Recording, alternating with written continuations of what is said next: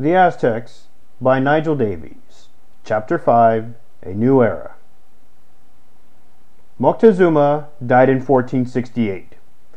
After the elaborate funeral rites, his remains were buried within the precincts of his own palace, in the very place where Hernan Cortes later built his residence in the new city of Mexico. His death marked the end of an epoch, and in the inner councils of Tenochtitlan the problem of succession loomed large. In spite of numerous natural offspring, Moctezuma left no legitimate sons. As the leaders assembled, all eyes were fixed on Tlacaelel. He first spoke in praise of the late ruler.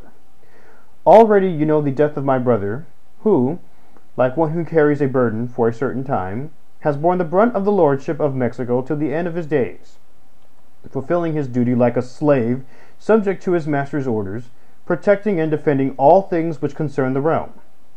The same fate awaits me one day, and all who stand here, for life's joys, pleasures, and contents are only lent to us and last but a little while. You see already that all my brothers have ended their days, and I alone remain." Having thus spoken, he wept copiously. As might have been expected, by common accord, Tlacaelel was pressed to ascend his brother's throne. He, however, replied, "What greater dominion can I have than what I hold and have already held?" He was too old to begin to reign. If they could not themselves pick a fitting successor, they should call for the rulers of Texcoco and Tacuba, normally consulted on such occasions. The latter were accordingly summoned, and a long discussion followed behind closed doors. As the final outcome, Nezahualcóyotl pointed a fateful finger towards a young prince named Ixtayacat, meaning face of water. He was accordingly seated on the royal throne, and dressed in the resplendent insignia of the Tlatoani. As was the custom, his first obligation was to listen to a series of lengthy addresses, after which all gave him magnificent gifts. Ixtayacat was about 19 years old. He was the son of a prince named Tesosomoxtzin, and thus the grandson of Moctezuma's predecessor. And not only was the new ruler young and untried at the outset, though he was later to prove himself, some doubted his capacities. His elder brothers, in particular, moved by jealousy, spoke disparagingly, suggesting that the only prisoners he could secure would be those purchased as slaves. The electors, however a small but experienced body, knew better. Tlacaelel himself had numerous progeny, and could surely have obtained the succession for one of his own sons. The election of Ixtayacat, whose father belonged to another branch of the royal family, in itself stressed the elective nature of the monarchy. It is not inconceivable that Tlacaelel and Nezahualcóyotl furthered the choice of a raw youth, easy to control. Apparently, however, Tlacaelel died early in the new reign, thus enjoying, but for a brief span, the legendary prestige attaching to the only survivor of Moctezuma's generation. Accordingly, at this point, we must take our leave of this venerable soldier-statesman. His continued existence seems improbable, notwithstanding certain chronicles which insist that he survived another quarter century, treating Ixtayacat and his two successors as insubordinate puppets, and living to the ripe old age of 120 years. It was perhaps better for Tlacaelel not to witness the last years of Ixtayacat and the reign of his successor, when the Mexica were sent to suffer such ignominious defeats, unknown in his heyday. In 1472, Nezahualcóyotl, the only survivor of that great triumvirate which had created the empire, also breathed his last.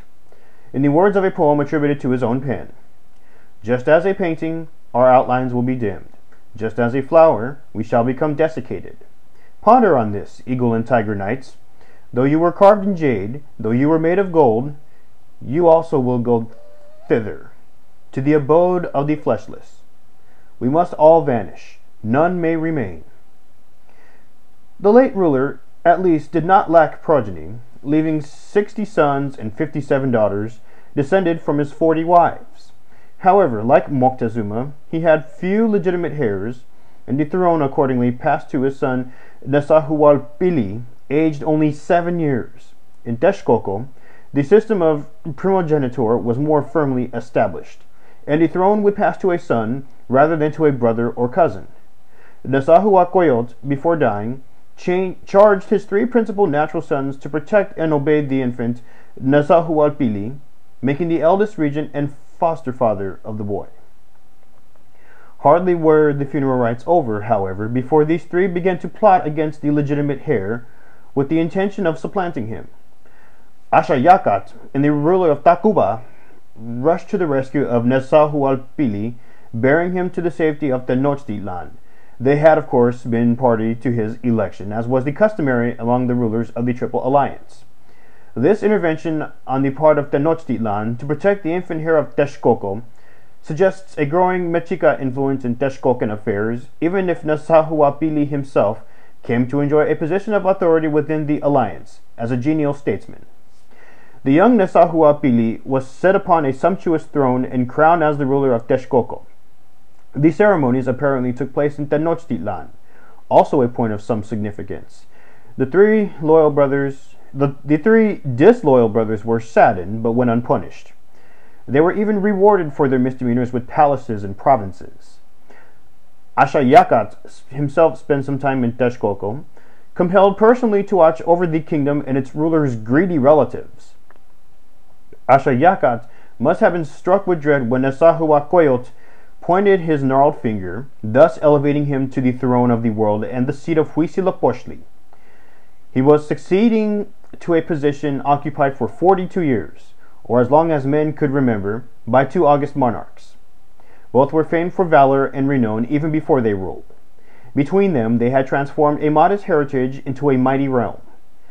Ashayakat himself was deeply conscious of the legacy of the great departed ones, as these verses, attributed to the young ruler, clearly testify. People never cease to take their leave. All depart, the princes, the lords, and the nobles. Will leave us as orphans. Rejoice not, my lords. Perchance may any one return. May any come back from the abode of the fleshless. Will they come back to tell us something? Moctezuma, Nasahuacoyot, Totogehuatzin. No, they will leave us as orphans. Be full of grief, O my lords. And now a mere fledgling had received the awesome summons to fulfill the supreme imperial role and to follow worthily in the footsteps of the founding fathers. For the Tlatoani of Tenochtitlan, though no absolute monarch, was called upon to rule and to command. However powerful his generals, however wise his counselors, he was now set far above them. He, not they, wore the royal diadem and the blue robe of Huitzilopochtli. He alone was the successor of the king of Tula, the plumed serpent, soon to return, attired as a Spanish knight. It was customary that a new ruler should conduct a campaign in the early days after his accession to prove his valor. Ashayakat apparently undertook his first major expedition in 1470 to suppress a rebellion in the Kotashla region to the southeast, already once conquered and reconquered by his great predecessor. This province was always intractable and was to rebel again in the following reigns. Owing to the very nature of the empire, lacking adequate regional organization to ensure central control, it often fell to the ruler's lot, before seeking new triumphs, to reassert his sway over areas previously conquered. But Ashayakat's greatest test of strength or weakness came only in 1473, when a dispute erupted between Tenochtitlan and her sister city of Tlatelolco. The latter was not merely a twin township, but an indispensable partner, on whose prowess Tenochtitlan, if not the whole Aztec realm, depended.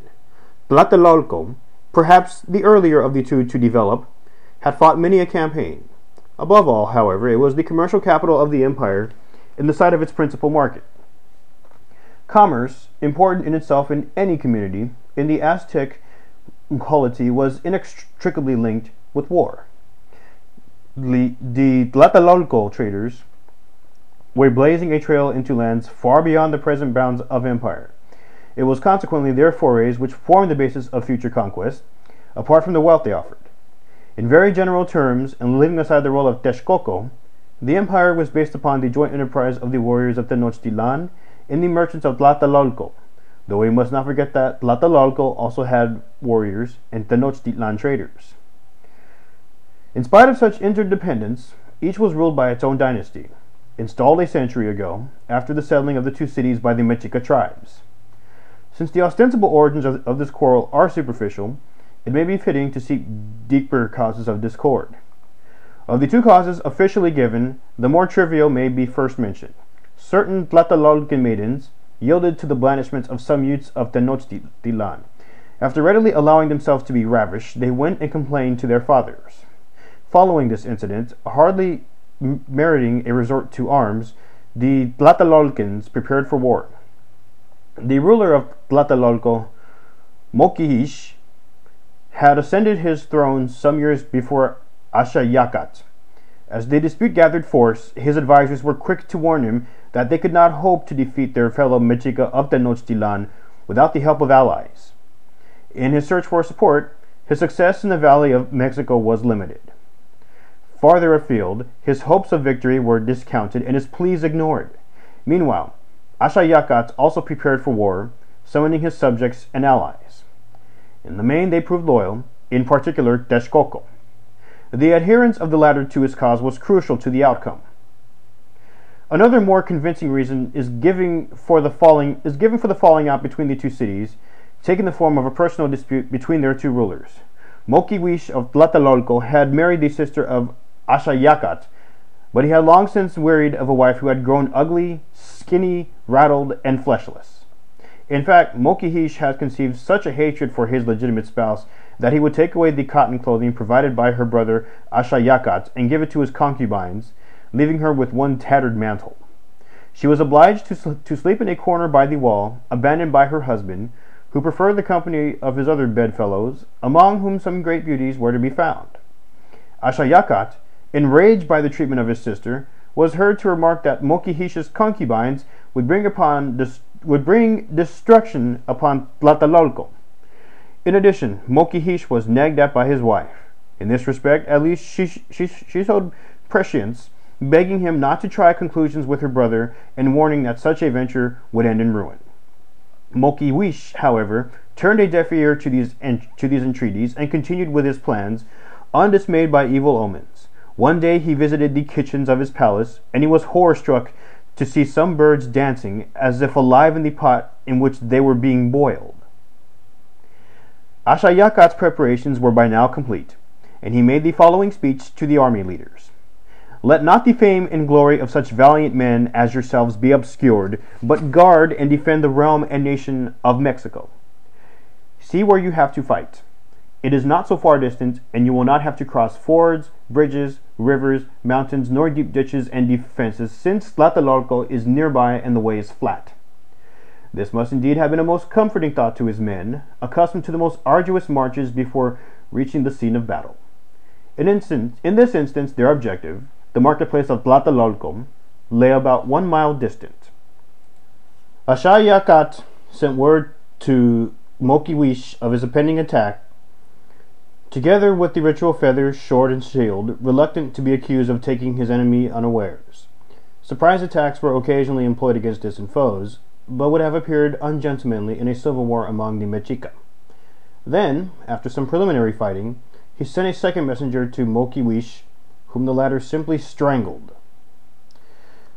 Ashayacat, still a very young man, had previously tended to display the more timid side of his nature, but now gave proof of the greatest vigor and courage, and personally led his forces to victory over the Tlatelolcans. The latter had eventually taken the offensive and advanced towards Tenochtitlan, but Ashayacat made a counter-thrust, forcing them to retreat past a point now occupied by the fine church of Santo Domingo, and pursuing them as far as Santa Ana, which also still exists, close to the main square of Tlatelolco. They were then besieged in the market itself.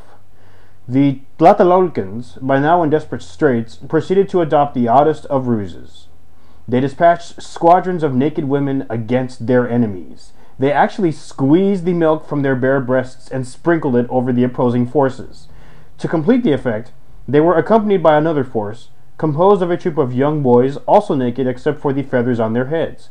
Ashayacat, whose soldiers were apparently unnerved by these peculiar tactics, ordered that they should not be harmed, but simply made prisoners. Once this secret weapon had failed, Moquihuish saw that all was lost. Accompanied by his favorite dwarf, he mounted the steps of the main temple of Tlatelolco, fighting a brave rearguard action. The forces of Ashayakat, however, stormed the pyramid and threw him down from the top, together with the dwarf and many leading Tlatelolcans. The elders came and sued for peace, promising to serve Ashayakat, who therefore ordered that the fighting should cease. The Tlatelolcans now declared that they were mere merchants, and could offer the fruits of their labors as tribute, in the form of the goods obtained from the remote ports, including the luxuries deemed so necessary by rulers and warriors. Ashayakat accepted the offer, but without losing sight of more pedestrian necessities, insisting that Tlatelolco should also provide biscuits and beans as wartime rations, as well as porters to convey them to the scene of battle. They must in future also furnish slaves for sacrifice and surrender much of their land. As a punishment, menial tasks such as sweeping out the palaces of Tenochtitlan were imposed. As an additional humiliation, they would have no temple of their own dedicated to Huitzilopochtli. Such provisions constitute an angry reaction against the act of civil war, and apparently they were not enforced for long, for Tlatelolco was a structural part of the Mexica community. Their temple of Huitzilopochtli was certainly restored and functioning when visited by Cortes 46 years later. But it was the end of Tlatelolco's independence. The dynasty disappeared, and the city was henceforth ruled by a high-ranking official acting as military governor. Temporarily, however, Tlatelolco was harshly treated. At Ashayakat's command, the town was sacked, the victorious soldiers even robbing the kitchenware from the houses. Some Tlatelolcan women plunged into lagoon for refuge until the water reached to their necks. Ashayakat's soldiers, finding these women thus submerged, amused themselves by forcing them to make noises in imitation of ducks and other aquatic birds, in return for the privilege of being allowed to emerge from the water. One may be willing to accept that a dynastic feud, exacerbated by the spurning of Ashayakat's sister, could have played its part in the quarrel between the two Mexica cities. It may also be the case that Moquihuish resented claims to supremacy on the part of Tenochtitlan, once the august Moctezuma had been succeeded by his own seemingly insignificant brother-in-law. However, such considerations are hardly sufficient in themselves to account for the sudden falling outs between close partners so dependent on each other.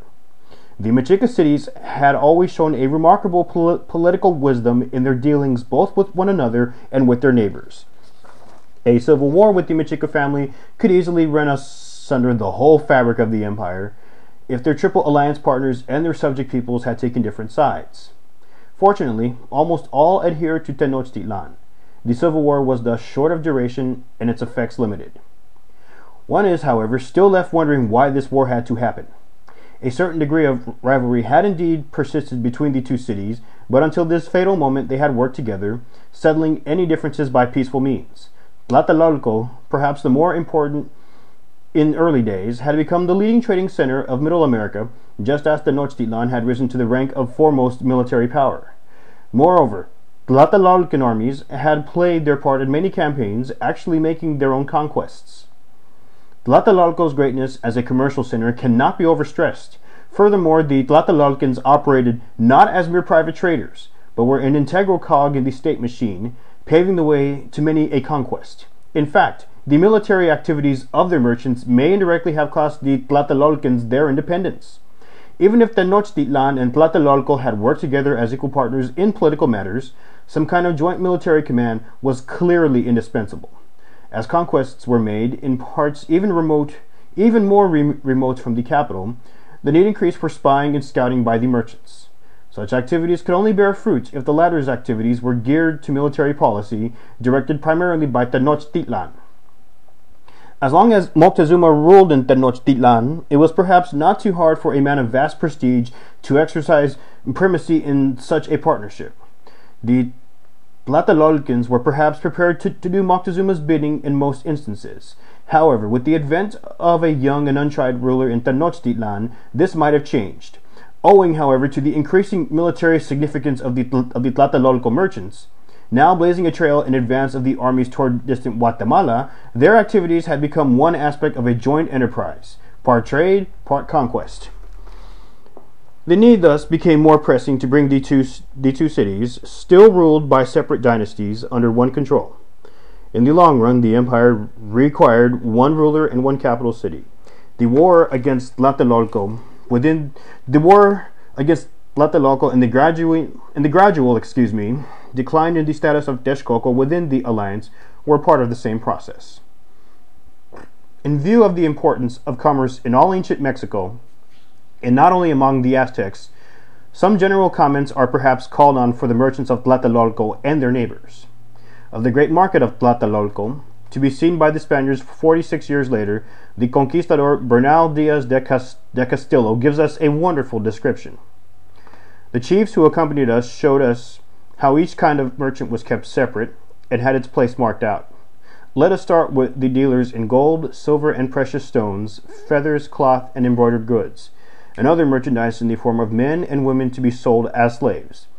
There were as many here as the Negroes brought from Guinea by the Portuguese. Some were tied to long poles with collars around their necks so they couldn't escape, and others were left free. Then there were merchants who sold homespun clothing, cotton and thread, and others who sold cacao, so that one could see every sort of goods that is to be found in all New Spain, set out the way it's done where I come from, Medina del Campo, during fair time. There were people who sold henequen cloth, as well as rope and shoes made from the same plant, and its cooked roots, which are very sweet, all in a special section of the market set aside for them. In another section they had skins of tigers, lions, deer, and other animals, some tanned and some not. Bernal Diaz goes on to describe the sellers of every kind of foodstuffs, turkeys, and young dogs, as well as wild game and all sorts of vegetables and fruits. Like Cortez himself, he even noticed the many different kinds of honey which could be bought. After mentioning the sellers of tobacco, liquid amber, and herbs, among the countless variety of wares on display, he makes shrewd observations about the means of exchange employed by the merchants. Then we went to the great Ku, or temple, and as we approached its great courts, there were many more merchants who sold gold and grains as it came from the mines. They put it in goose quills, and since the quills were white, the gold could be seen through them. They calculated how much so many blankets or gourds of cacao were worth, or slaves, or whatever else they traded, according to the length and thickness of the quills. Both Bernal Diaz and Cortez mentioned the close government control exercised over the market, though on this point Cortez is the more explicit.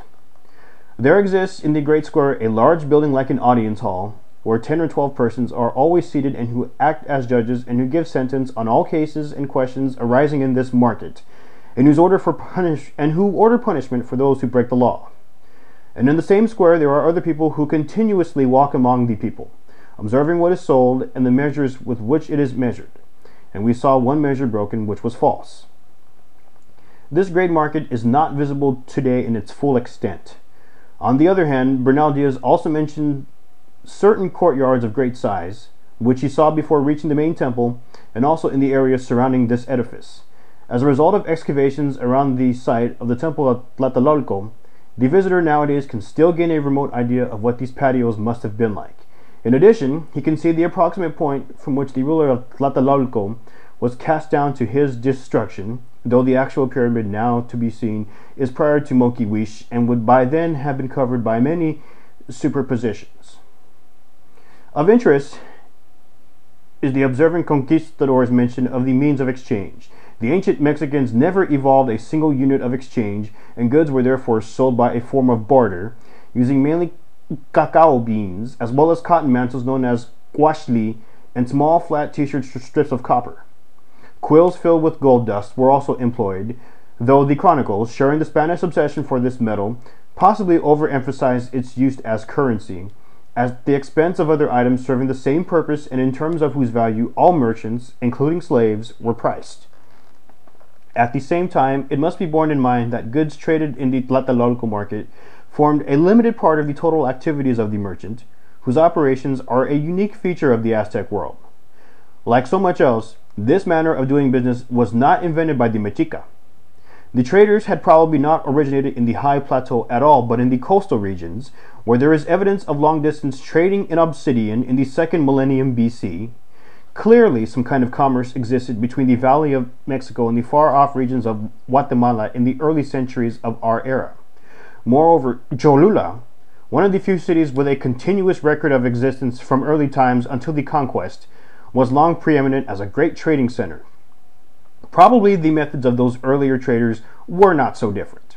Since early times, trade has existed as a unifying factor.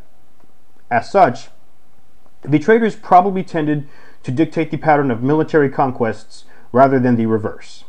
From time to time, these highly itinerant merchants simply acquired new masters, the latest being the Aztecs. Possibly, moreover, under the latter, the organization became more complex, and the merchants of Tlatelolco were certainly a hierarchized community, having two principal chiefs and being divided into a number of clearly defined categories and ranks. As previously explained, a very special feature of these merchants was their combining of trade and war. The ruler used them as a kind of secret service to provide information on distant territories as yet unconquered. Like other spies or reconnaissance parties, they usually traveled at night, visiting not only imperial provinces, but also regions described as enemy lands. They learned the local languages and went disguised, concealing their place of origin. If discovered, they were often slain. They faced conditions of the utmost austerity, living on dry tortillas and soggy maize. On such expeditions, the merchants of Tlatelolco were accompanied not only by those of Tenochtitlan, but also of other neighbors such as Chalco. Apart from acting as spies and reporting to the ruler information gleaned in foreign parts, they sometimes even became involved in major military operations. On an expedition to the Pacific coast, southeast of the port of Acapulco, the Mexican export drive ran into fierce opposition, and the merchants were besieged for 4 years. They took their own prisoners in the fighting. And when war came to pass there at Ayotlan, the merchants, the vanguard merchants, were besieged for 4 years. At the time, the city yielded. At that time, they broke the rampart of Vigo and Ocelot's warriors. And of all the devices, the Quetzal of Heathercrest devices mentioned, all these dimensions assumed. In them they conquered, they completely vanquished the foe. And when the ruler of Ahuitzotsin heard that the distinguished merchants were besieged there, then aid was sent. The one who was sent was Moctezuma, who went serving as general. He had not at the time been installed as ruler. However, the efforts of the army commander and future sovereign, Moctezuma II, were superfluous. When the relief expedition reached them, the merchants had already won the war and addressed Moctezuma as follows: O our Lord, thou hast tired thyself, thou hast suffered fatigue. No longer needest thou reach the place whither thou goest, for it is already in the land of the master, the portent Huitzilopochtli. It may be worth noting that the merchants, who at home dressed more simply, wore, when fighting the full warrior's regalia. Since it was their custom not to cut their hair during an expedition, we are told that on this occasion it was reaching to their loins when they returned home.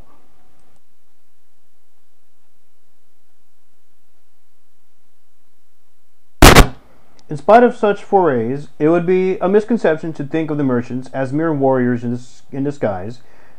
They were equally vital to the economy, which probably depended on trade quite as much as on tribute. Their activities are described by Padre Sahagun, who devoted a whole book to his native informant's descriptions of the Tlatelolco merchants. Much of his investigations were carried out in Tlatelolco itself, and probably a few of those who described these expeditions had actually participated as young men. But equally, where trade itself was concerned, the merchants acted strictly under the aegis of the state, which shared the benefits. The ruler may have addressed them as his beloved uncles. This, however, did not deter him, even after such ordeals, from relieving them of their luxury wares, such as turquoise mosaic shields, offering in return more modest trophies, such as bundles of rabbit fur capes. On their major expeditions, the ruler would give them his own goods to trade. On certain occasions, he gave them 1,600 cotton capes, presumably received by him as tribute. These, in themselves a form of currency, were in their turn exchanged by the traders for luxuries adapted to the special predilections of the sovereigns of places to be visited. Such goods remained the exclusive property of the ruler. At the same time, however, the traders took with them their own merchandise, including ornate articles of gold. On reaching their destination, they would do business in the first place with local rulers who offered the specialized produce of their own particular province or district. Owing to the problem of distance and transport, trade tended to base itself upon expensive items of small volume. As compensation for trading on the ruler's behalf, the merchants received important privileges. In certain provinces, only those acting under his protection might enter. They were thus in effect granted monopoly rights, often conceded only to the merchants of Tlatelolco and Tenochtitlan, and excluding those of neighboring cities who partook in their expeditions. In addition to such operations beyond the boundaries of empire, they traded between the different imperial provinces, exchanging the status symbols of one area for those of another. They would thus proceed southeastwards towards Toxtepec, a principal center where the Tlatelolcans had a protected base, with special hostels for their own merchants and for those of other cities. From thence they would divide, some continuing eastwards along the coast, exchanging their goods for the famous green stones of the region, while others made their way towards the Guatemalan border. Here the local balance of payments depended on much on the sale of slaves. An odd situation thus prevailed whereby the Aztec ruler, not constant with the avalanche of tribute which poured into Tenochtitlan, would use his merchants to sell the tribute of one subject province for the free produce of another. And quite apart from the ruler's own property, the goods which the merchants themselves traded must also have been partly manufactured from raw materials obtained as tribute. Thus, by monopolistic commerce, the ruler multiplied his tribute, sometimes even imposing unfair terms of trade on conquered provinces, and selling them goods which they did not value. Long before the Europeans in Africa, the Aztecs discovered the advantages of supplying worthless baubles to the natives. The cities of Soconusco, near the Guatemalan border, were driven to oppose the Aztecs by force, weary of having their riches extracted each year in return for such dainties as cakes made from worms, cheeses of lagoon weeds, or simple toys and devices of little value, often in return for much prized cacao, gold, feathers, and precious stones. Thus the Aztec rulers, after imposing enormous tribute by armed force, took advantage of their military superiority to procure special conditions for their own traders. They thus exchanged these forced levies for an even greater quantities of goods for the ruler's own benefit. The lives of the merchants, like all Mexicans, were governed by long-established forms of ritual. They had to await a lucky day, such as one serpent or one monkey, before settling forth on an expedition. Equally, they could only come home on a day whose sign was propitious for this purpose. On their return, they faced endless ceremonies in honor of the gods, including the merchant's own deity, and the interminable speeches of welcome from their own chiefs. As a peculiar feature of their established customs, successful members of the fraternity were expected to give incredibly lavish banquets, entertaining the nobility, as well as their own colleagues. Their whole way of life presented a strange mixture of feigned humility and lavish display.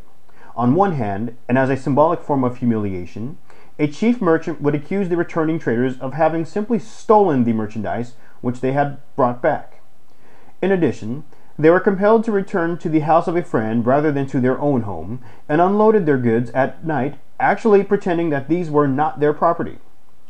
When forced to fight, they wore full warriors' regalia, but at home they dressed in simpler attire. However rich in daily life, they avoided ostentation. In contrast with this apparent modesty, they gave these Sardanapalian feasts at which 100 turkeys and 40 dogs might be consumed. We are told that the two were served together with the dogs' meat underneath that of the turkey. The merchants were often referred to as bathers of slaves. The central features of the religious ceremonies following the banquets was the sacrifice of slaves who had previously been ritually bathed. These were brought in the local slave market. Since they were expected to play their due part in the rites of their own sacrifice, their price varied accordingly, 40 cotton capes being that for a slave killed in dancing, and only 30 for one less talented. After the gargantuan feasting, the priests would arrive and lead the slaves to the temple. Having been duly bathed and soothed with a drink of the sacred pulque, they were slain. At times they were even submitted to a form of gladiatorial sacrifice. The host of the banquet, as a gruesome relic of the occasion, would keep for the rest of his life the accoutrements of the victim, including his hair, in a sacred box made of reeds. It is an indication of the high status of the merchants that the sacrifice of their slaves was often allowed to coincide with the offering of war captives to Huitzilopochtli. The merchants formed a community apart, in many respects highly privileged. They were allowed to own land, and some could even send their children to the special schools reserved for the children of the ruling classes. The second Moctezuma even treated them as noblemen, bidding them to sit at his side on important occasions. They were, moreover, the only community in the state to have their own law courts. They differed from the normal concept of the merchant, not only because they were involved partly in state trading, quite apart from their military role, but also because the wealth acquired was devoted as much to banquets and display as to private accumulation.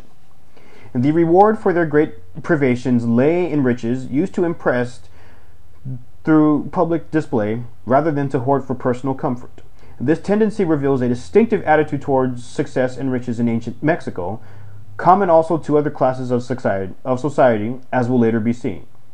The merchants were certainly important, and it would seem that their status was increasing. It may be suspected that this trend gave rise to resentment on the part of the established ruling classes, hence their feigned humility and their tendency to hide their riches.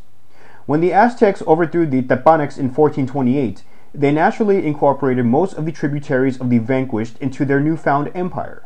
But, for reasons not altogether clear, the region of the Valley of Toluca, that is to say, the northwestern part of the empire of the Tepanecs and their probable place of origin, became once more independent. A pretext for conquest or reconquest was offered in 1474 by a family quarrel between two local rulers. War had broken out between Toluca and Tenancingo over the vital question as to who should pay tribute to whom. Needless to say, they both ended as Aztec tributaries. The ruler of Tenancingo appealed to Axayacat for help, promising to become his loyal vassal. The latter was at this moment about to dedicate an important sacrificial stone, an inauguration that necessitated a good supply of prisoners to grace the ceremony. The ruler's visit was therefore opportune, and messengers were promptly dispatched to Toluca with a request for pine and sandalwood, pleading an urgent need for these materials. The demand was rejected on the grounds that the Tolucans had no such wood in their mountains. Even today, however, in an era of relative deforestation, the traveler from Mexico City to Toluca passes through dense pine forests and can readily observe that neither ruler really needed more pine wood, but only an excuse for war. Sandalwood also is still plentiful in the region of Toluca, and in its colorful market, chairs and even spoons abound made of this material. Axayacat, in undertaking such an expedition, must have aimed to complete the conquest of the former Tepanec Empire and to dominate an area dangerously close to Tenochtitlan. Mexico City is only 40 miles distant from Toluca by road. He possibly feared that the inhabitants might ally themselves with the Tarascans, a formidable power lying beyond Toluca, and now to become the mortal enemies of the Aztecs. The usual preparations were made, including the mobilization of subject neighbors. Axayacat and his army then set forth, following desperate new appeals for help from Tenancingo. The forces of the latter were to attack Toluca from the surrounding mountains, whilst the Aztecs advanced along the road leading towards the city. Mindful of the need for victims for his new stone, the ruler gave the strictest instructions that his troops were to capture rather than kill. The Mexica themselves were placed in the van, occupying as usual the most dangerous position. Axayacat still considered himself too young to address his veterans, and an orator harangued the troops, reminding them that their adversaries were not tigers or eagles, but only men. In spite of his youth, the ruler showed himself to be worthy of his forebears. He told his main body to retreat to the near bank of a river which they had already crossed, thus drawing on the enemy. He himself awaited them in ambush with part of his force, who covered themselves with earth and branches. A serious snag, however, ensued. The enemy engaged in identical tactics, so popular in Mexican warfare. They too advanced, leaving 1,000 men hiding among the bushes and agave plants. With both protagonists now intent upon ambushing the other, no initial battle could ensue. However, the Mexica, as the more skilled in war, dissimulated the better, and finally the foe, provoked into advance, was taken from either flank and from the rear. Axayacat himself rushed from his ambush and took several prisoners. The Aztec forces then pursued the enemy beyond the river, and in their turn duly fell into their opponent's trap. The captain in command emerged from behind an agave plant and fell upon the unwary Axayacat, wounding him in the thigh and almost cutting through to the bone. A hand fight ensued between the two until his captains came to the ruler's rescue. He ordered them to capture, not kill, his adversary, but the latter escaped. It was only by a hair's breadth that utter disaster was averted, and that the great Tlatoani himself avoided death on the sacrificial stone. Their cunning haven been of no avail, the enemy forces were routed, the ruler of Toluca prostrating himself before the wounded Axayacat, now born in a litter. The lord of Tenancingo, as the cause of all the trouble, wept copiously and begged forgiveness. The future impost of tribute remained to be established. The Tolucans insisted that theirs was a poor country, offering no exotic tropical products, but only maize, beans, amaranth, as well as pine and sandalwood, to burn in the hearth at night. There was great rejoicing at the young ruler's safe return to Tenochtitlan after his escape from the jaws of death. Scouts were dispatched along the route to report on the arrival of the victors. Triumphal arches made of branches were erected, and the way was strewn with foliage from Chapultepec right up into the entrance into the city. As the army drew near, the priests surrounded their drums, and the sound was so overpowering that none present could hear himself speak. Bernal Diaz was to complain of the same deafening and continual roar during the last stages of the Spanish siege of the city. Safely home, Axayacat first paid his respects to Huitzilopochtli, giving thanks for his delivery and anointing the statue of the god with blood from his own thighs and ears. Once again, the unhappy prisoners were out of luck, since their arrival coincided with the feast of the flayed god, with its accompanying gladiatorial sacrifices, as already described.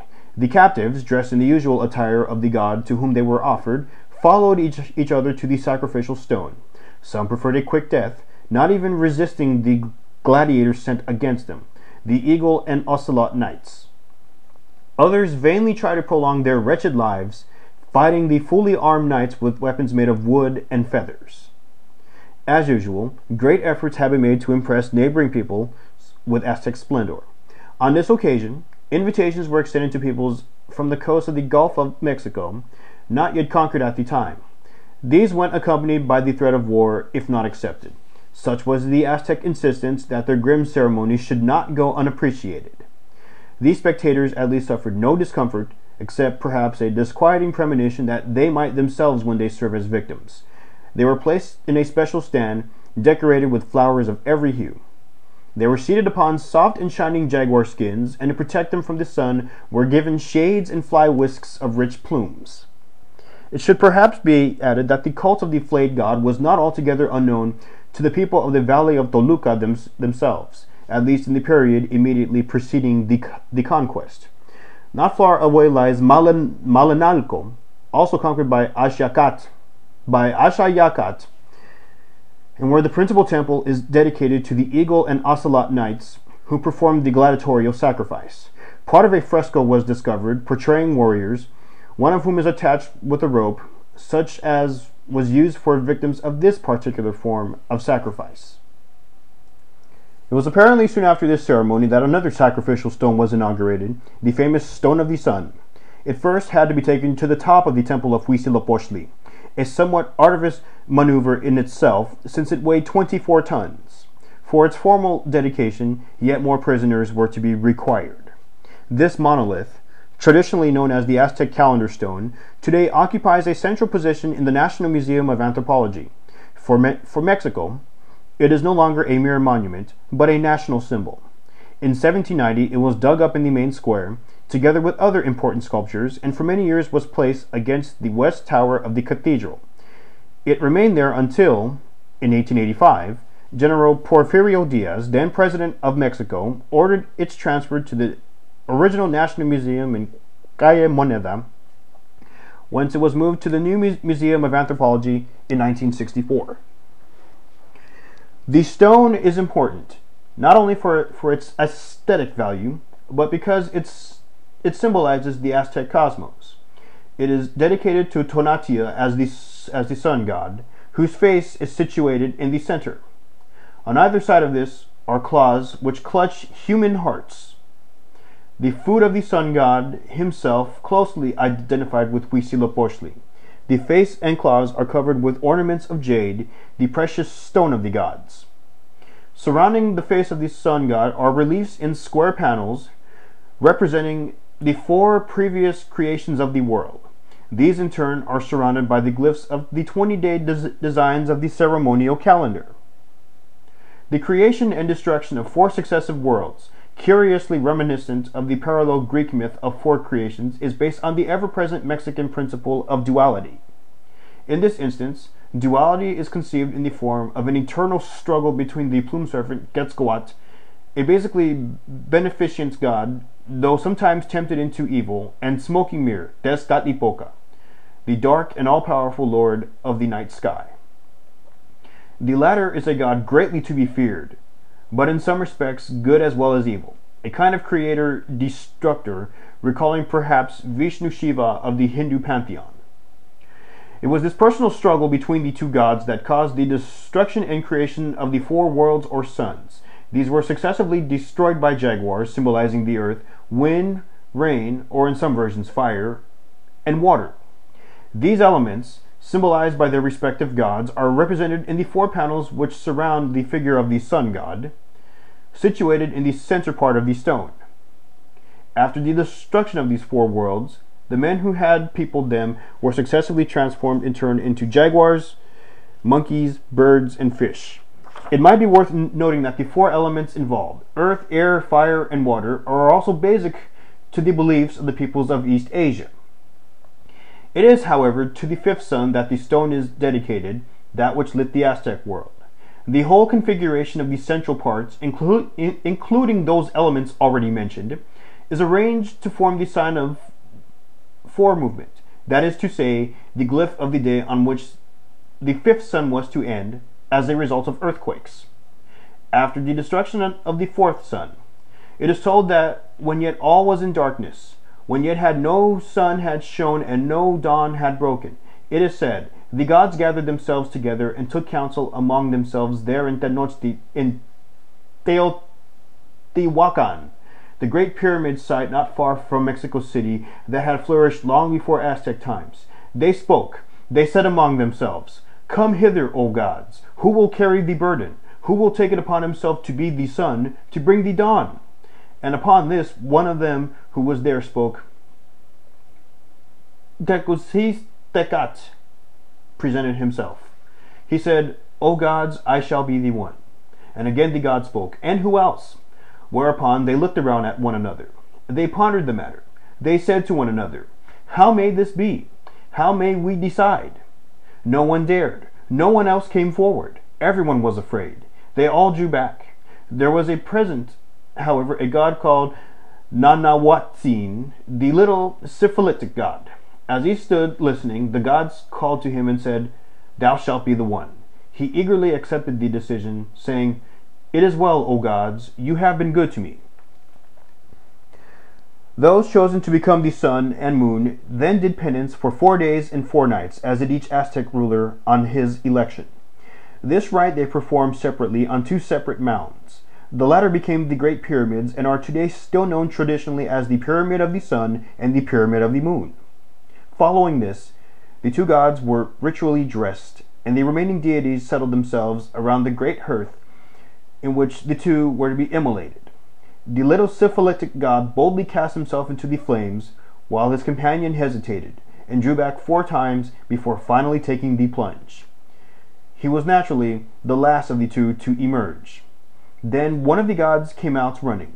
With a rabbit he came to wound in the face of this Tecuhtlicue. With it he darkened his face. He killed its brilliance. Thus doth it appear today. He thus became the moon, whose surface shadows reminded the ancient Mexicans of the rabbit.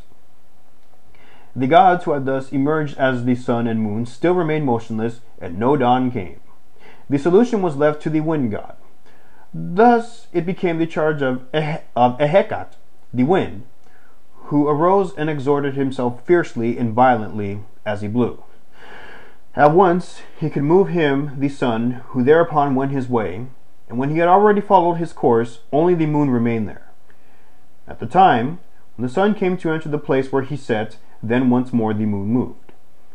This legend of the successive worlds and of their destruction, as symbolized in the central part of the stone of the sun, lies at the very basis of Aztec thought and action.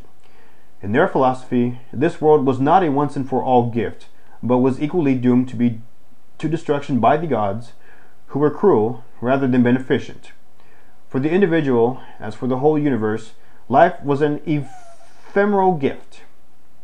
As they say, we do not dwell in truth, nor in truth do we come to tarry on earth. Oh, I must leave the gorgeous flowers, I must go down and seek what lies beyond. Oh, for a moment my heart grew weary, we are only granted the beautiful songs as but a loan.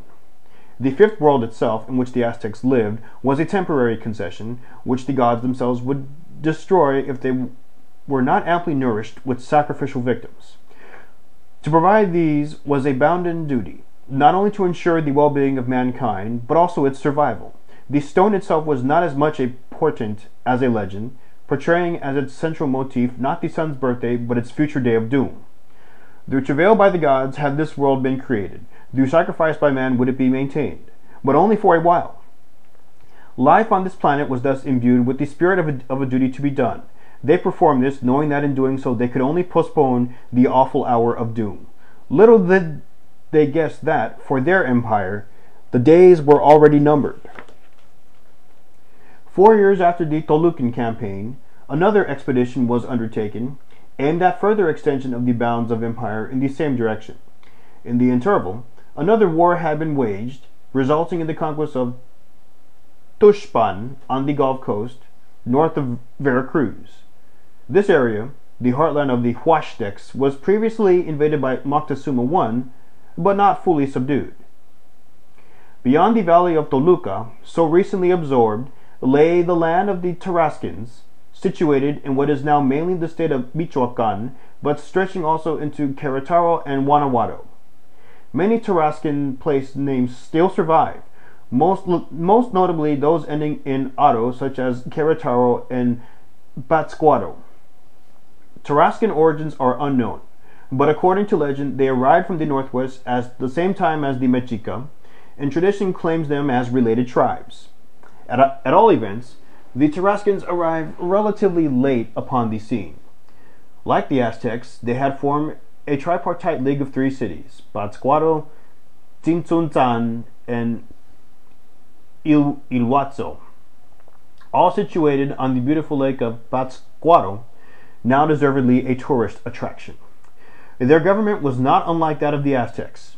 Each center had one ruler whose role was religious as well as political, and who was supported by a whole apparatus of state officials and army commanders. Their principal deity was a kind of fire god, a cult not unexpected in a region of much volcanic activity.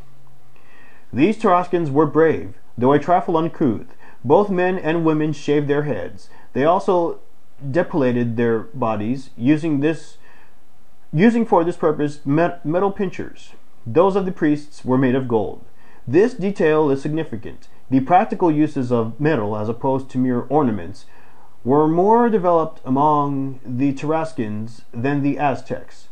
In the long run, this must have affected war potential, Aztec implements being made of mere stone or wood. Had the Spaniards arrived half a century later, it has been suggested, they might have encountered not the Aztecs, but the Tarascans. The latter, as the Aztecs were to discover for themselves, were formidable as warriors, whatever their aesthetic limitations. Their temples consisted of a curious kind of platform surmounted by a series of round towers. Such structures are known as yacatas, and a good example can be seen today at Tzintzuntzan, the principal of their centers. As a preliminary move, the Aztecs took the town of Xiquipilco in 1478. This in itself was a hard-fought campaign. Many prisoners were taken, and the enemy ruler was killed by Ashayakat. In such an act of reprisal, he ran counter to custom, whereby local potentates were conciliated once victory was secured. It is not absolutely clear why Ashayakat decided to risk his luck against such a redoubtable foe. It may have been the recently subdued Tolucans who spurred him on. As a basic precept, the Aztecs believe in big battalions. This time, however, they were outnumbered from the start. We are told that their forces totaled 24,000, opposing 40,000 Tarascans. The latter, moreover, enjoyed interior lines of communication.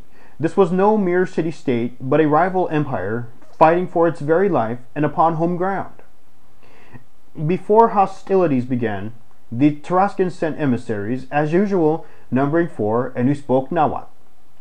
They sought to deter Ashayakat from the invasion, addressing him as follows: "Great Lord, what has brought you hither?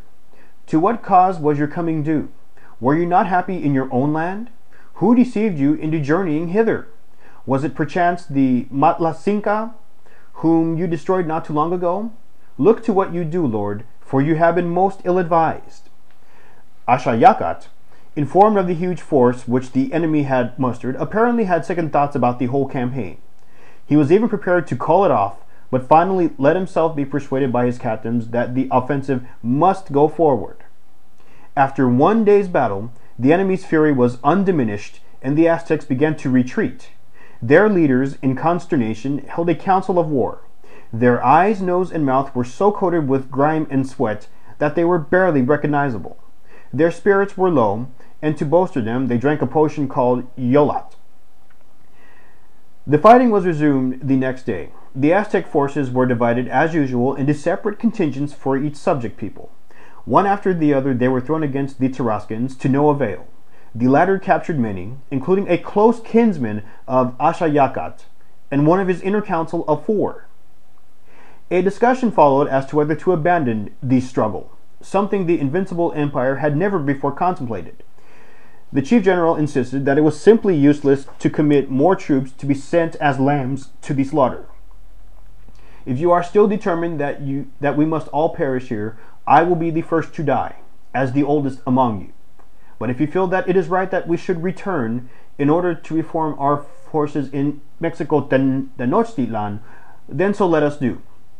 He reminded them that the Chalco War had lasted for 13 years.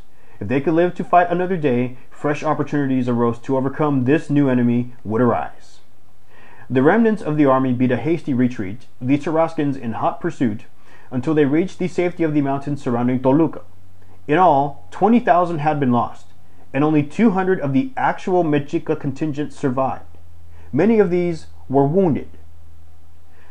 Ashayakat eventually reached the outskirts of Tenochtitlan with his pathetic little band, to be greeted with weeping and lamentation. To mark his return, ceremonies were performed as if to Huitzilopochtli, whose likeness the ruler personified. The high priest offered consolation, saying that he had fought bravely and that by the deaths of so many warriors he had given sustenance to the gods. But no honeyed words from the lips of sycophants could sweeten the bitter pill. The mighty Aztecs had suffered a crushing defeat. The anguish of the ruler was surely intense at having proved unworthy of his forebears, and the fear must have persisted that such a humiliation would dissolve the loyalty of subjects, at the best of times apt to rebel against a control excised mainly from afar, by threat of retaliation. Moreover, the defeat left the empire exposed to a powerful foe on its flank, and no major attempt was ever made to reverse the verdict. In the northwest, there now existed a frontier problem, such as the more pliant peoples to the east and south had never offered. Conquests were later undertaken to buttress the border, and frontier cities were even fortified as a partial protection against the menace. We know little of the events following the Tarascan War until Ashayakat's death in 1481 after a reign of 12 years. He was still a young man in his early 30s. Possibly death was hastened by the rigors of his campaigns and by wounds received. He had not been a great king, but at least a valiant one. As map foreshows, he expanded the empire in 2 principal directions: northwest, to take the valley of Toluca and adjacent areas, and northeast, to tighten his hold on the rich coastlands of the Gulf of Mexico. These were invaded but not fully subdued by Moctezuma I. In addition to the campaigns already described, he had also succeeded in extending his frontiers by making certain conquests to the south and southeast. Thus, in almost every direction, the Aztecs controlled more territory at his death than when he ascended the throne. Like those of other rulers, his efforts had been partly against places like Cotaxtla, already once conquered, but which had rebelled against the heavy tribute. However, unlike his immediate forebears, he had also suffered a humiliating defeat. It says much for the resilience of the Mexica that they could survive this failure as well as those of his short-lived successor, finally redeemed by the military genius of the next ruler. By that time, Aztec stock had much declined among certain neighboring cities, but the situation was still one which a forceful monarch could quickly restore. Moreover, however uncertain the loyalties of more remote provinces, the Aztecs had established a firm grip on the peoples of the Valley of Mexico and the surrounding country. Even in their hour of need, some of these at least were slow to join the bandwagon of the seemingly invincible Spaniards. It was the duty of the woman snake, Cihuacuat, still the second in the land, even after the passing of the great Tlacaelel, to announce the young ruler's death. He first pronounced a long oration offering consolation to the leaders. He then gave similar addresses to warriors and priests. Nearby rulers were also officially informed, being moved to bitter tears at the news. Then followed a peculiar ceremony. The various rulers each brought 4 slaves, 2 male and 2 female, sumptuously adorned as funeral offerings.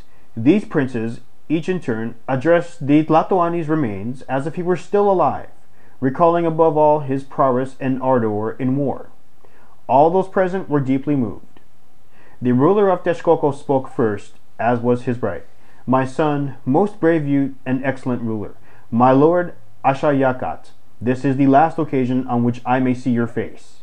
Now you have arrived at the place where you shall find your fathers, and relatives, and enjoy the glory of the Lord of creation, of the day and of the night, the air and the fire. I have brought this small gift to help you pass your time pleasurably in that world."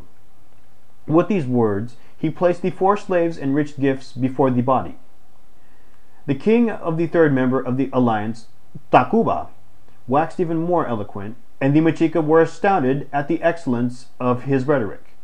"My son alone, defenseless and without consolation, have you left the realm and city of Mexico, dependent only on the will of the Lord of creation, this day or any other. Now you have laid down the burden forever, and the people will no longer enjoy the defense and protection which they were wont to seek in you. You have already arrived at the place of the great lords, your kinsfolk and ancestors. Already you are resting in the shade of these dark meadows of the 9 mouths of death, and in the house lit by the splendor of the sun, where are also your forebears. May your body now repose, my son." Many other rulers, including those of the Cuernavaca region, then presented their 4 slaves and their fine gifts, including, of course, jewels, feathers, gold, and cacao. They were followed by those of the independent states, such as Tlaxcala, often referred to as enemies, who had come to pay their respects. The woman snake particularly enjoined his subordinates to provide lavish hospitality for these enemies. The Aztec, craving to impress, seemed to increase as the empire expanded. The chief stewards ordered 600 turkeys, as well as much wild game. The women of Xochimilco spent 2 whole days preparing delicacies for the visitors, who marveled at the largesse displayed and at the rich gifts offered. That they should not prove unworthy adversaries, the señores of the unconquered cities received gifts of arms, in addition to other presents. A special building was now made ready, after these orations addressed to the body of the dead ruler. In it was placed not the actual body, but a kind mortuary bundle or likeness, made of chips of sandalwood. This was dressed in a series of fantastic garments representing the 4 principal gods. The first attire, of course, consisted of the robes of Huitzilopochtli himself, and the second represented those of the legendary Tlaloc, the rain god. These were the 2 gods whose shrine occupied the great temple. When dressed as the rain god, the figure was crowned with hair and plumes, holding in one hand a shield and in the other a staff shaped as lightning. characteristic of his deity. The third robe was of a god whose name literally means the one who drinks pulque in the night, and who is to be identified with the flayed god. The fourth god, whose robes were placed upon the image, was the plumed serpent Quetzalcoatl, the deity who had once appeared in the east, and for whom Cortez was at first taken.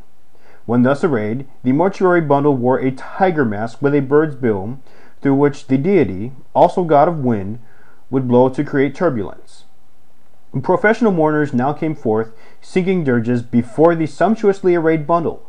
It was then offered food, including all kinds of maize cake and jars of cacao. The principal lords filed past in due order, bearing flowers and sprinkling perfume over the figure representing their king. Next followed the slaves presented by the rulers, all regally clad. The jewel boxes of the defunct were then brought, and the slaves adorned with the gems which he had used. After this came his dwarfs and hunchbacks, also richly robed. The image was offered cups of pulque, which was left for the singers to drink. It was finally taken out and burned in front of the statue of Huitzilopochtli, together with the actual body of the ruler. As due preparation for the service of their master in the next world, the assembled hunchbacks and dwarves were addressed as follows: "My sons, may you happily reach your lord Ashayakat in the other life, which awaits you with its rich gifts and with all the delights of the world. Take care not to lose those things that belong to your master, but bear them safely to him." They then sounded Ashayakat's great drum, cut out of the hearts of the dwarves and hunchbacks, casting them into the eagle vessel. The leading Mexica thanked the neighboring rulers for attending their master's funeral. The guests then fasted for 80 days before returning to Tenochtitlan for the final ceremonies. None failed to reappear. Following the death of Ashayakat, his elder brother Tizoc was elected to rule in his stead. Like many Tlatoanis, he had previously been one of the two principal generals and had belonged to the ruler's inner council of 4. As to the qualities sought by the small committee of electors, they cast votes for all the princes who were sons of lords, men-at-arms, brave warriors, experienced in war, who shrank not from the enemy, who knew not wine, who were not drunkards, who became not stupefied, the prudent, able, wise, of sound and righteous rearing and upbringing, who spoke well and were obedient, benevolent, discreet, and intelligent. On other occasions, the rulers selected have possessed such qualities in abundance. However, even the wisest can err, and this time the choice was unfortunate. As a consequence, an inglorious interlude in Mexica history ensued.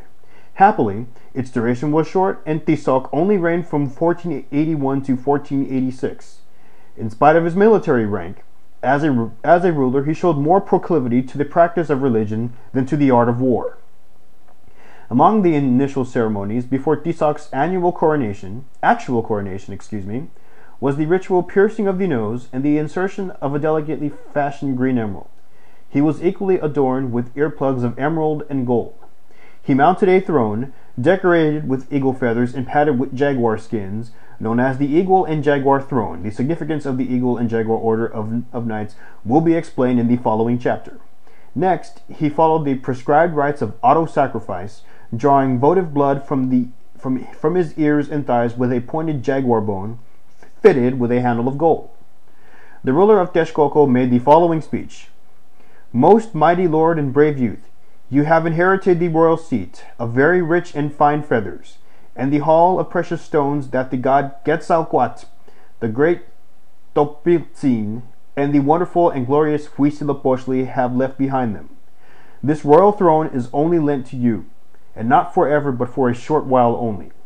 The brave rulers who preceded you have exalted and extended this realm, more especially your grandfather Moctezuma, of high and revered memory, who in his long life raised it to a high pitch of glory such as it had never before attained.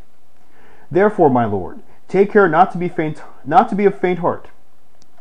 Look carefully to what you do. Take heed for the orphan and for the widow, for the aged who can work no longer, because these are the plumes, the eyelashes, and the eyebrows of Huitzilopochtli. Most especially, you must care for the eagles and tigers, those brave and valiant men, who act as a rampart of defense for you and the realm, and who extend its bounds by the shedding of their blood. With these words, my lord, I end my speech." Thereupon, according to the usual custom, followed many other addresses. The words of Nezahualpilli of Texcoco may seem to us formal and tedious, like most of these Aztec homilies. They are, however, worth quoting, since they illustrate the Aztec concept of the righteous ruler, for whom reigning was a duty, not a right. Nezahualpilli first refers to the divine nature of the office. Several rulers, including Tizoc, had previously been priests as well as soldiers. The Tlatoani is representative not only of Huitzilopochtli, but also of other gods and heroes of Toltec times, to which the Aztecs look back to as a golden age. He is then reminded for the passing nature of his throne, being elected only for his lifetime, and of the glories of his forebears, whom he must emulate. He is next made aware of his dual calling as protector of the toiling masses and master of the mighty warriors. The first role is most significant. Throughout Aztec history, we are conscious of the civic sense of the ruler and of his obligations towards ordinary citizens. In spite of the aura surrounding the Tlatoani, his domains were no personal patrimony enjoyed by the divine right, but a charge to be held in trust. Whatever the faults of the system, the humbler classes throughout ancient Mexico always looked to rulers duty-bound to guard their rights and to care for their needs, a safeguard entirely lacking when they were handed over to the absentee Spanish warlords. Notwithstanding the stirring speeches and the fine robes, the reign was not destined to be opened in a blaze of glory. The formal coronation would have been incomplete unless accompanied by numerous offerings. It was a matter of custom and necessity that the new ruler should thus undertake a major campaign. This time the chosen victim was Meztitlan. This region lay in the northern extremity of the empire, as it then existed. It was later to be surrounded by Aztec territory, but remained one of those independent pockets never fully conquered. The local ruler possessed many subjects and towns, and even at the time of the conquest, after great Aztec inroads, still controlled an extensive area. His subjects enjoyed a reputation as warriors. If they did not triumph on the first occasion, they would return to the fray day after day until their foe was crushed. On this particular occasion, no pretext was offered for war. The Aztec forces were mobilized and proceeded to assemble on the northern marches of empire. Tizoc, who accompanied his army, then adopted a curious tactic, using only mercenaries from these northern provinces for the attack, while keeping the main Aztec forces in reserve. The defenders had been reinforced by Huastecs from the Gulf Coast, old enemies of the Mexica, and still only partly conquered. The local levies, used as spearheads of the offensive, proved unequal to their task and were forced to retire. The main army was then thrown into battle, the actual Mexica contingent bringing up the rear. Some of the hardest fighting was carried out by a squadron of boys 18 to 20 years old, doubtless interspersed, as usual, by seasoned warriors. They took 40 prisoners and drove the enemy back over the river bordering his territory. But in the course of fighting, the Aztecs had lost 300 men, and thus for them the encounter was somewhat inglorious. At that point, the captains surrounded the retreat, and the army withdrew. Apparently, the faint-hearted Tizoc had already retired from the field of battle. The reception of the returning army, accompanied by its tiny band of prisoners, was a sad one. Notwithstanding their reduced numbers, the full sacrificial ritual was followed as part of the coronation ceremonies. These included a festive dance in which 200 lords and knights participated, dressed in glorious attire provided by the monarch.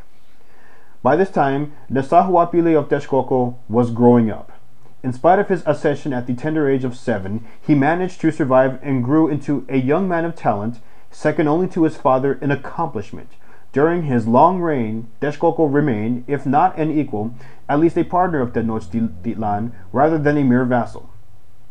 Nezahualpilli, as a young man, reputedly longed to distinguish himself as a warrior, and he succeeded in obtaining his baptism of fire at an early age. According to these accounts, every day seemed to him 1,000 years until he can prove himself on the battlefield. He daily practiced the use of arms and tried on his father's regalia, which he had no right to wear in public. Even rulers were not exempt from the laws limiting certain insignia exclusively to those who had taken prisoners. At this time, though hardly later in life, he practiced austerity and slept on the bare floor, covered in coarse blankets. Apparently, however, even at this early age, his show of military ardor may have been somewhat feigned, and his elder brothers actually upbraided him for not going to the wars. They even said that Texcoco had as a ruler nothing but an effeminate boy, who delighted in wearing the jewels and finery which they had won in battle. Nasahuapili replied to these taunts, saying that he regretted bitterly that he had been too young to fight before, but now he would participate in a campaign. In effect, he accompanied his army on an expedition to the Gulf Coast, taking among other places Orizaba. The city had been conquered before, but had evidently again rebelled against the payment of tribute. During Tisoc's reign, he also participated in the other campaigns, particularly in the area between Texcoco and the Caribbean coast, where Texcocan influence was strong. Early in life, Nasahuapili showed his talents as a master builder, reconstructing his father's temples and palaces and amplifying the great gardens and waterworks begun in the previous reign. The prodigal luxury of the royal household increased.